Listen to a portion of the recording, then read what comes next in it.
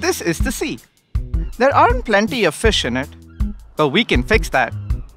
Wild type isn't plant-based, wild-caught, or farm-raised. It's genuine, cultivated seafood.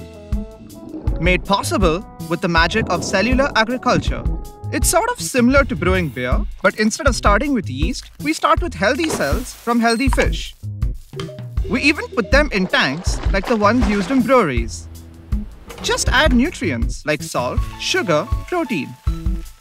And just like that, the cells grow. They're then placed on a structure made from plants. It's kind of like a paint-by-numbers kit, except for growing fish. These structures help them become pieces of sushi-grade seafood. All in about 4 to 6 weeks, which is 10 times faster than farm-raised fish. And because cells, like the yeast used in brewing beer, can grow almost indefinitely, we can sustainably cultivate millions of pounds of seafood without another fish, leaving more in the wild and out of farms, which is great news for bears and seals. The whole planet, really. Look at that. It's incredible. It's delicious. It's seafood without the sea.